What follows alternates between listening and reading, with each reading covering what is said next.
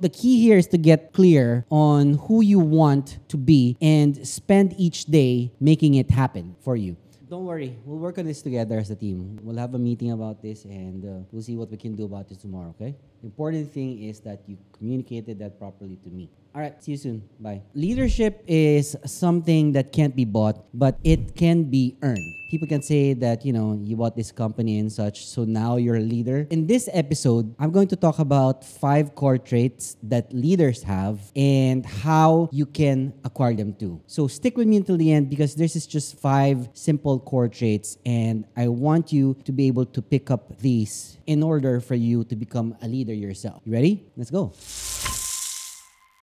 There's a saying that leaders are made. They are not born. When I was a kid, I thought that leaders were born. When you're a prince, you're a son of a king, automatically you're a leader. You're not. Even that prince, as a kid, he is trained to someday become a king. Although he already knows that he's going to take the throne eventually. But if he is not trained properly, then he will never become a leader that's respected. Leaders are made. They're never born. Here's what you can do to become one as well. And if you do want to become a leader, let me know in the comment section down below. The number one core trait that leaders have is that they make other people better, or they make people around them better. Let me explain. You get this part right, and right away, you've already won half the battle as a leader. Leaders see the world through the lens of just being able to help others. A leader is someone that helps others before they even help themselves. They don't need to help themselves right away because they already know what they're capable of. And that's why they're able to help others. Does it make sense? You help people around you and they become drawn to you because there's now a dependency towards you to make the decisions and be helpful in terms of their growth. Now, when you're thrust in the position of leadership, you're in the position to actually improve or have betterment on another person's quality of life. I remember one time, the first time I was promoted from an employee to a supervisor, and I was given the keys to a team of 16 agents, and I felt really afraid. And that time, my supervisor helped me a lot in terms of taking care of my own team as well. And eventually, I got the hang of it. It took a while. I mean, skill can also be learned, but leadership is something that you can learn as well. But the most important part here is that it actually feels good to have someone fighting in your corner. That's the best thing that someone that you lead feels. You feel special about it if you're following someone. So make people feel this way by making them better. Because the better they are, the better you will look. Because you're leading a bunch of people who are feeling good about themselves. So that's number 1. Make other people better. Number 2, do the right thing. It's so simple, yet I want to explain to you this part. It's a nice afternoon and you're out, you walk into a coffee shop and then you buy coffee and you're in a rush. And then the barista thinks that you've paid already and he hands you your drink. Do you tell them or do you leave right away and thinking that you got away with it? What do you think? Being a great leader is acting with integrity. It doesn't mean that someone doesn't know about it, doesn't mean that it's okay and you can get away with it. Do the right thing even when no one is looking. You've heard that before, right? And that's one thing a lot of us struggle to do, is that doing the right thing even if someone is not looking. There's always someone watching. Big Brother is up there. So that's number 2. Do the right thing. Number 3, it's one word only. It's called authenticity. Being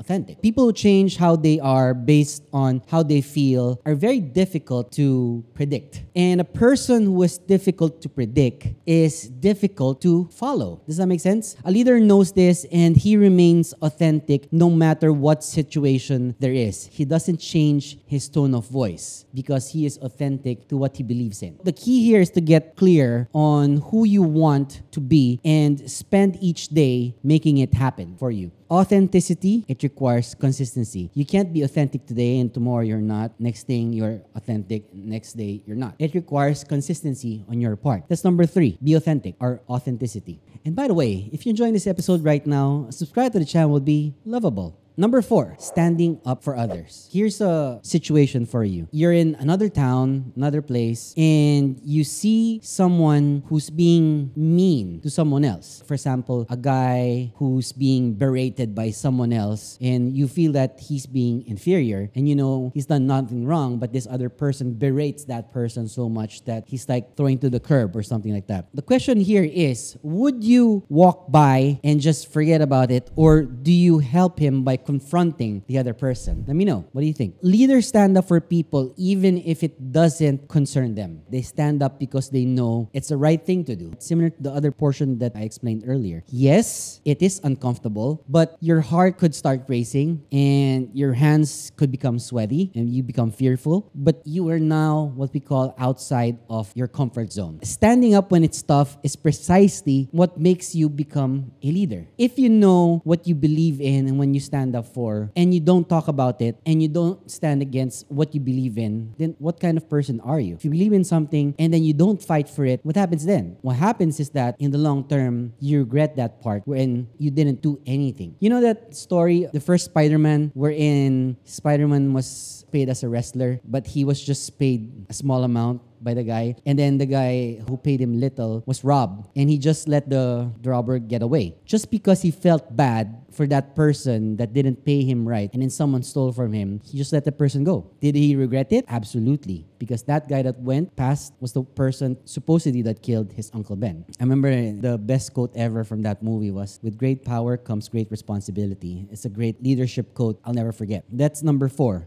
Stand up for others. Number 5, and this is something a lot of us struggle a lot. Admit it or not, people have favoritism at some point. And this is about treating everyone the same. It's like this. You have 5 kids, but there's one child that you have that you favor the most or you favor the least. So the best judge of character is how someone treats people regardless of their status or their position. Most people don't actually do this. And that's the thing. They treat the wealthy with more respect compared to the waiters. And I have a problem with that, because if you can't treat the waiter or the janitor with the same respect that you give a CEO, then it's hard for me to be friends with you. If you don't treat a person who you think is levels below of you in terms of how they live or their income or their wage or their position, regardless, and you can't give them the same respect as you give someone who you think is levels above you, then we can't be friends. I'm sorry. When you treat everyone equally, you make people feel very special. You'll never forget that feeling that they made you feel. If a person made you feel bad, you always remember the emotion that you felt when they left you feeling like that, or the other way around. And this skill will make you a person that will be very easy to follow. That's why a lot of people are beloved by so many people, even if they haven't met them. It's because of that skill. They treat everyone the same, and that's with kindness, regardless of what color, of what nationality, age, or